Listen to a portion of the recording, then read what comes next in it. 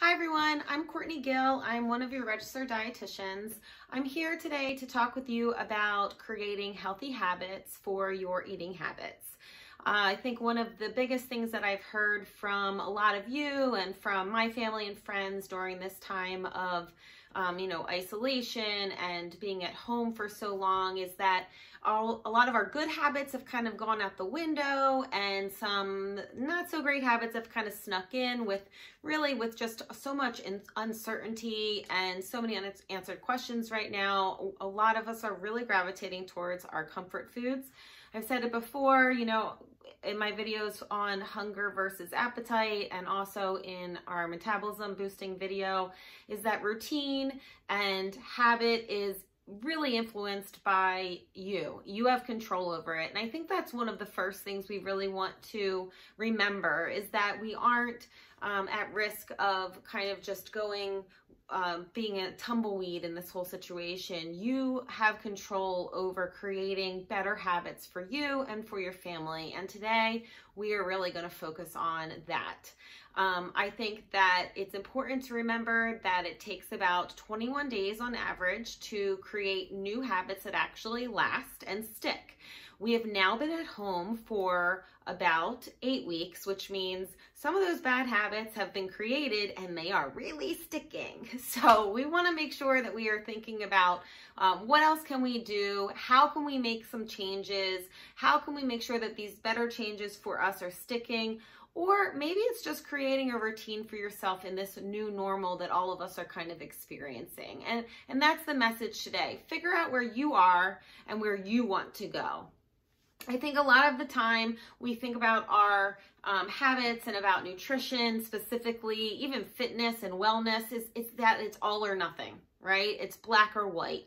And one of the things you really want to remember is that it's not. I tell people all of the time, and if you've attended any of my classes before, you know that I say it very often, that there is no bad foods, right? There is no black and white in nutrition. It's very gray. Everything is gray. It's how you incorporate foods into your diet. It's the quantity and it's the frequency of how much that you have at any given time. And that's what we really want to focus in on when you focus on new nutrition habits and what can you do to change and to fix or just shift what you are doing right now.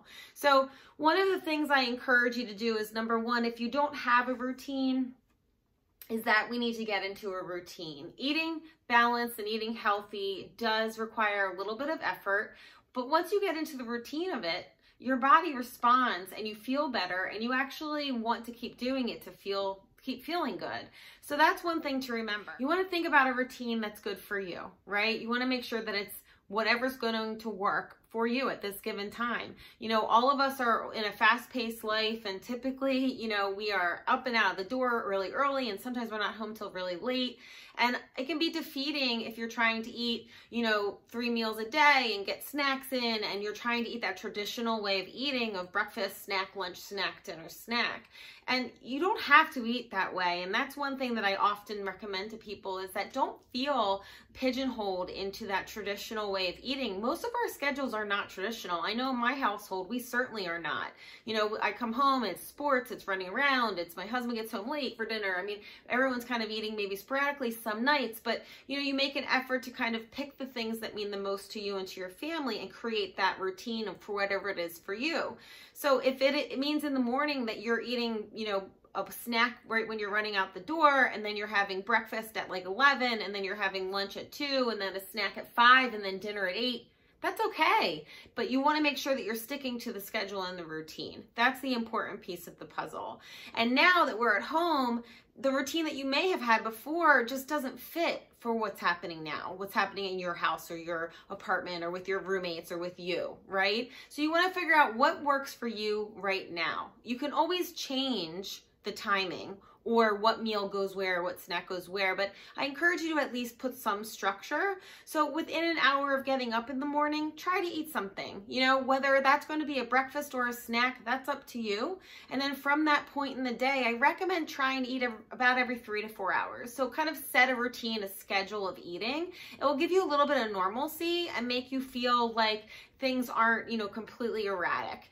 And again, it doesn't matter if you're eating, lunch at 3 p.m. It's just that you're kind of working on the timing of eating every 3 to 4 hours, because if it's a free-for-all in the kitchen and you kind of find yourself in the kitchen every half an hour, every hour, there's really no rhyme or reason when we're eating, what we're eating, and our brains get confused, our bodies get confused, and we don't feel great in those instances. So creating the structure and letting your body function like a machine, like it likes to work, will make you actually feel better. You'll digest your food better, you'll utilize your energy better, and you will feel better. The second piece of the puzzle is really making sure that we are remembering that when you do start some new habits and routines, I think it kind of goes back to the mentality of resolutions, right? New Year's resolutions. How many times do we all make them? Almost all my clients over the last 15 years have always made New Year's resolutions in January. And I'm all for it if it's something that is going to help you reach your ultimate goal. But setting a goal that's not lofty, right? If you say like, oh, I'm going to make sure that I'm going to lose, 150 pounds in 6 months. I mean, it's just not realistic for most people. So what you want to make sure that you are doing is making goals that are attainable, something that you can feel good about in a time frame that you can feel good about, and make sure that it's individualized. It's great to have a buddy, workout buddy, or, someone that you're doing a food log with and you have accountability with that person.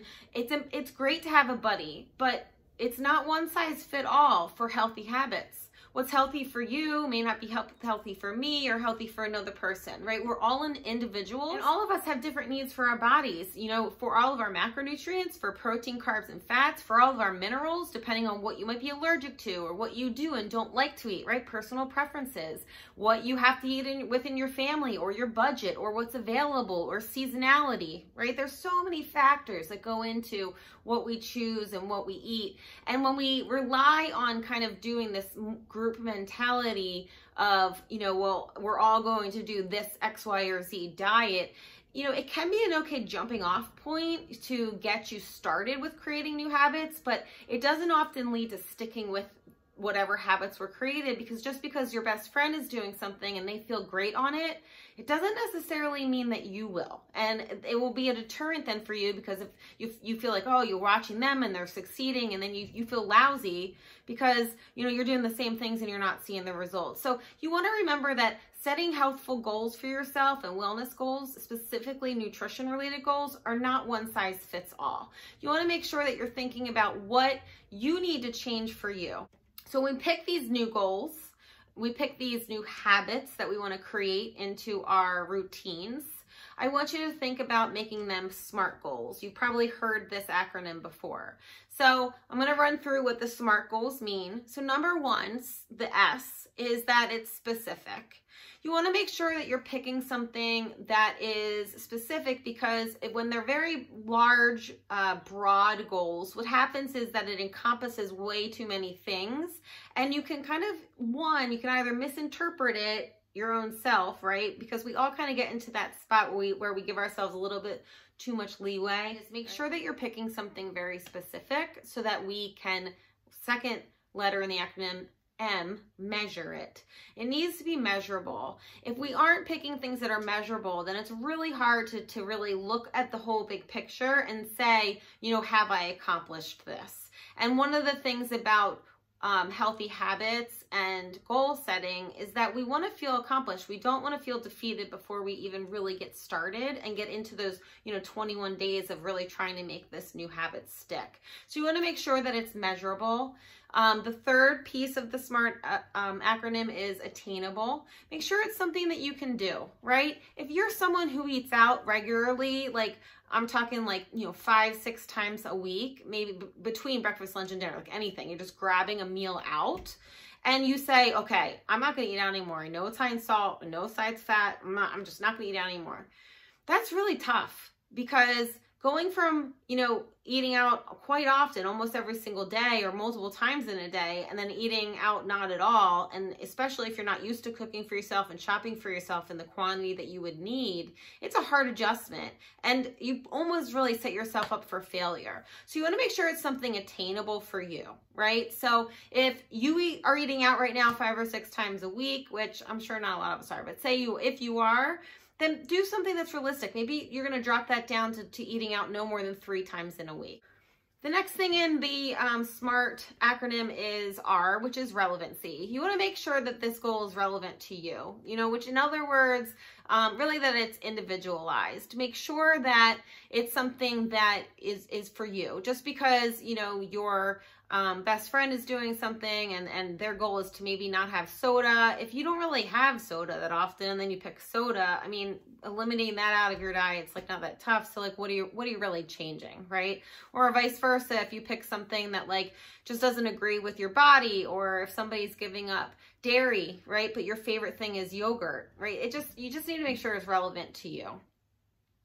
The next and last piece of the SMART goals is that it is time-based. And this is really going in kind of hand in hand with the measurable aspect of SMART goals. You want to make sure that you have a time frame so that we can really look at it and assess, have we met this goal? Is it helpful for you? And can we move on from this goal to something else, or can we build upon it? So we want to make sure that we set a time frame or time parameter for the new goal or that we are going to have. So, kind of think about that when you're picking. So wrapping this up, I just want you to really think about what those SMART goals are going to be for you, how to choose your new goals or habits that will help to impact your health and well-being slowly but surely, right? Small, sustainable changes that overall stick and they make the most impact on your health and wellness. And that's what we really want to be focusing on.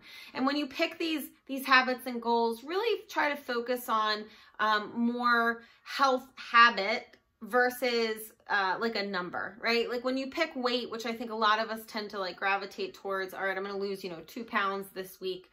It's tough because one, not all health is related to just weight. Yes, we want to make sure that our body fat percentage is leaner. Yes, we're worried about our heart health and etc. But I think it's more important and more impactful if you pick things that are concrete and you pick things that are more health-based, nutrition-based. So, maybe it's that, okay, I'm going to make sure that I eat, 3 servings of fruit each day this week. Or maybe I'm going to try 1 new vegetable each time I go to the grocery store in the next month. Or maybe I'm going to increase my water intake from, 4 cups in the day to 6 cups every single day for the next week. But think about something that is, measurable and impactful and will really start to make slow changes for you. So if you feel like you are struggling with kind of choosing your health habits or identifying what might be your struggle points, remember that there are resources here for you. We're all here to help you kind of get through this time of isolation and of being home. And then also, as we slowly transform back into work, that we're all kind of in the safe, healthy, and wellness mindset. So that's what I got for you today. Check out the handout that goes along with this video. I hope you guys have a great night. Stay safe, stay healthy, and set those SMART goals. Bye. See you guys later.